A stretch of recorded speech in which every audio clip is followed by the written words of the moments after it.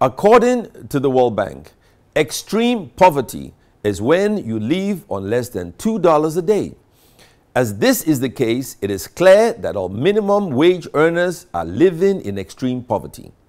Imagine the type of poverty that a man earning 18,000 naira goes through. His take-home pay cannot even pay his transport to and from work. Think about his children. Think about how malnourished they will be when you consider that a salary can hardly buy even one bag of rice. Think about the deficiencies in their education, considering that the parents will definitely not be able to afford necessary books. And think of their health, knowing that they will be too poor to afford life-saving medicine when ill. Would it be possible to expect such a man not to steal when he sees the opportunity? Nigerian civil servants are not corrupt by nature.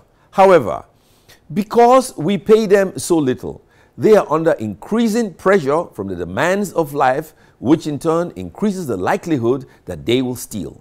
The Economic Financial Crimes Commission is doing its job of fighting corruption, but we must also fight corruption by reducing the temptation to be corrupt.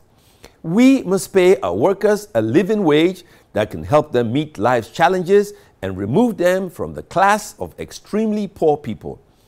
No one who works should be extremely poor. That is wrong.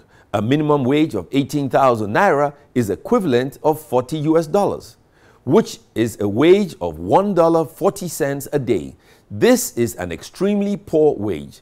I therefore call on the federal and state governments to increase the minimum wage, not just out of human compassion, but also out of economic necessities. The higher the minimum wage goes, the lower the rate of corruption goes. It makes common sense to do this. My name is Ben Murray Bruce, and I just want to make common sense.